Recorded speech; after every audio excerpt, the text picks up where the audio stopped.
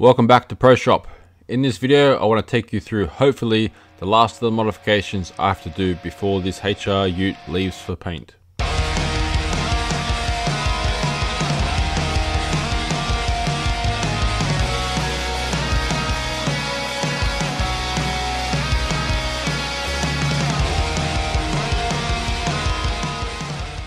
One thing that happened while this car was at the owner's shop was it was sitting there without the windows in it. More importantly, it didn't have the quarter windows fitted, and the owner quite liked the look of the car without them. So it's back here to have one piece glass fitted along with power windows. Firstly, I had to make sure it was even possible. Anything is possible, but is it worth it? Meaning, will the cost outweigh the reward? So instead of cutting up the original doors, an old rusty door was found and I had to go at modifying that one first. I removed the outer skin to reveal the inside of the hinge pocket and cut it right back to the hinge. That way I could bring the window channel as far forward as possible and only have a small corner panel to fill in. Once I cut the original window channel down, I tacked it in place, making sure it was square to the opposite channel. Then I could start making a template for the glass. I made a template from alley panel. This stuff has many names: sign span, composite panel. It's basically a layer of plastic sandwiched between two thin sheets of aluminium.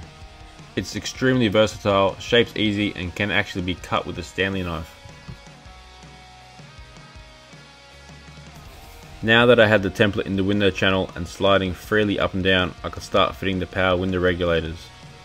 This is just a simple universal kit that I trimmed to length and bolted in place. I rigged up a momentary dual-way switch that plugs on top of a 12-volt battery to power the windows, so I could run them up and down and make sure they didn't bind or come out of the track. Now that I knew it could be done, I could start on the real doors.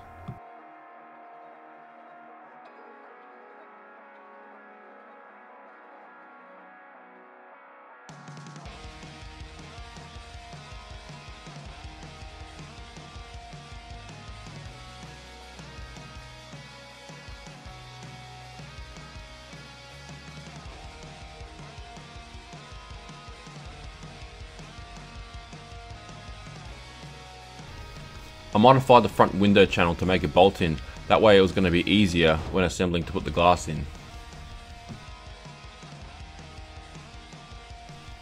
Where the power window regulator needed to sit, it was right in the way of the inside door handle, so now I had to relocate it. I cut out the recess and used that section to make a panel to patch back in the hole.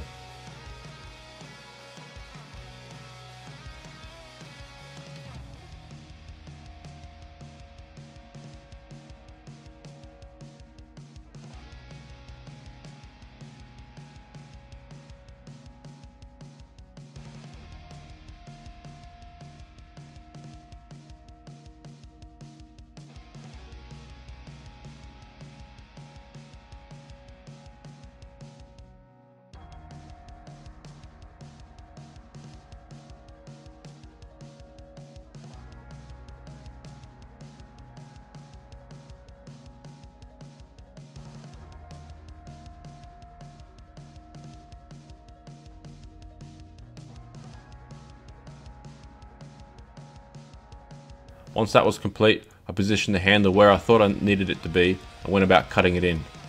After that was done, all I had to do was extend the rod that connected the handle to the lock.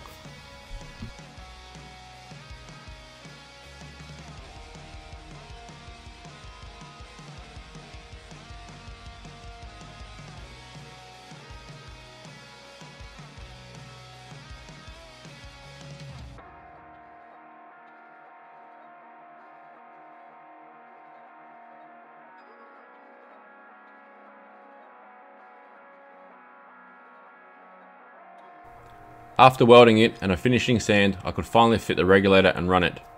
With the templates done, I can have them sent out to get the custom glass made while the car is at paint.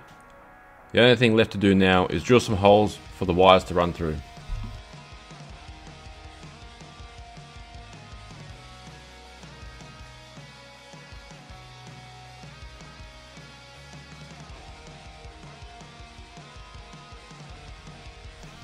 Now, I fitted the air conditioning evaporator unit up under the dash a while ago, and the only thing left to do was fit the vents.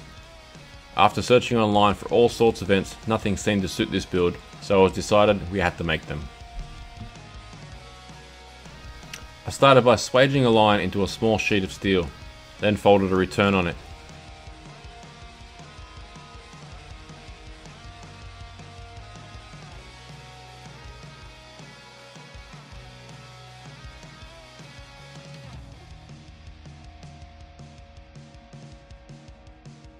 Next, I marked it and cut it into small lengths.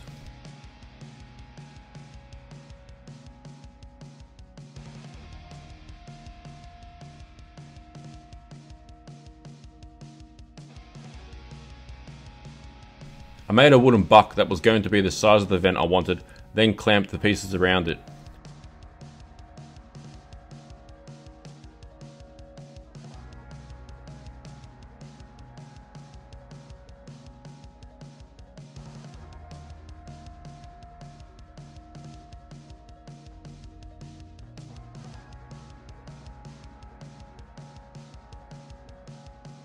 Finally, I tacked it together, then tigged it up.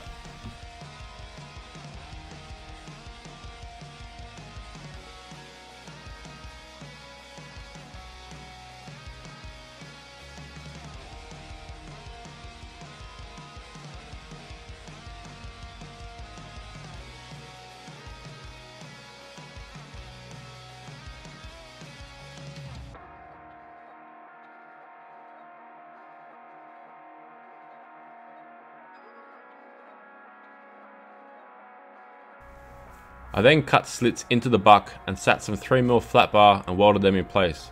These would become the louvers.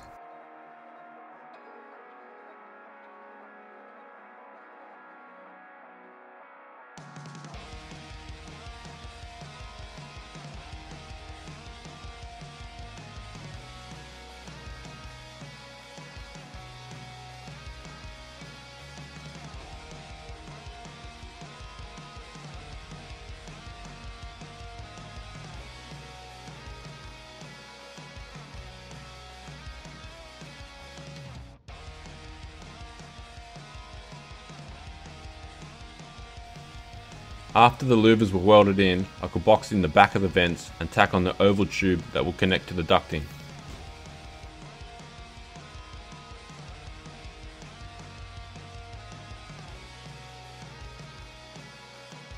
Now that they were complete, all I had to do was fit them into the dash and console.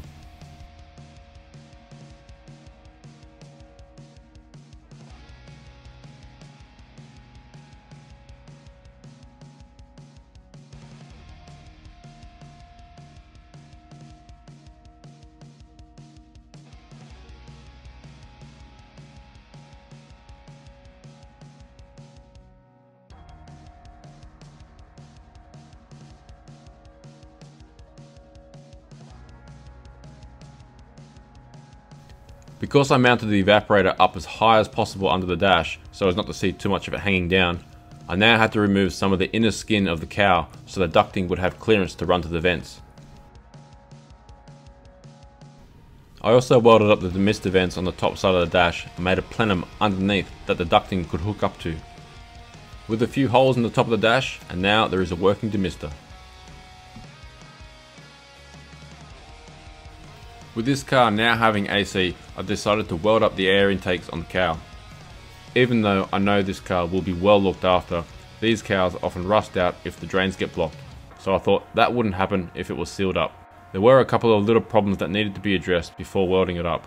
There is a guard nut that sits inside which I had to cage in so it could still be adjustable.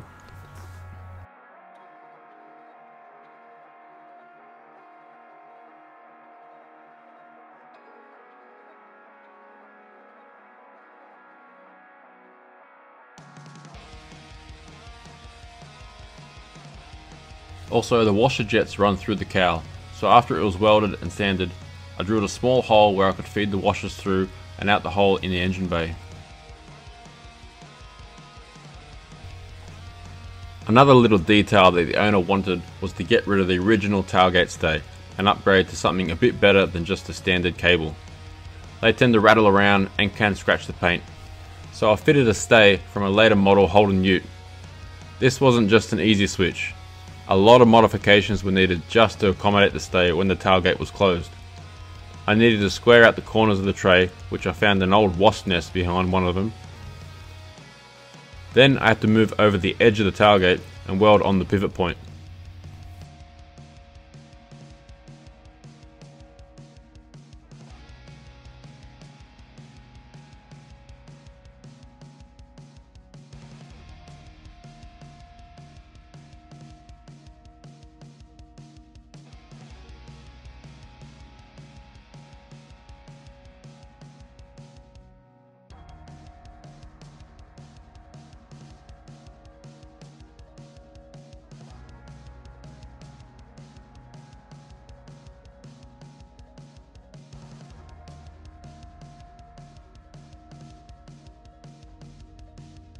Finally, I had to lengthen the stay arms so the tailgate would lie flat when opened.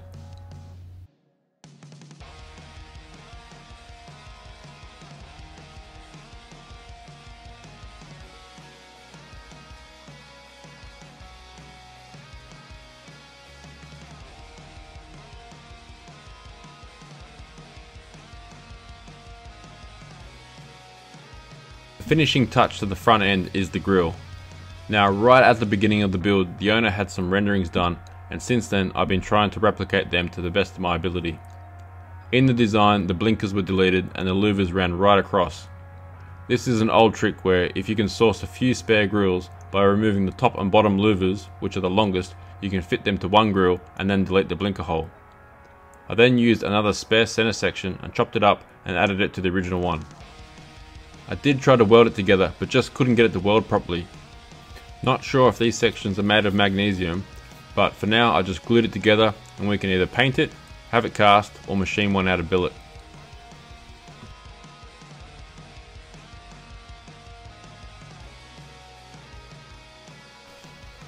So that's it for this video.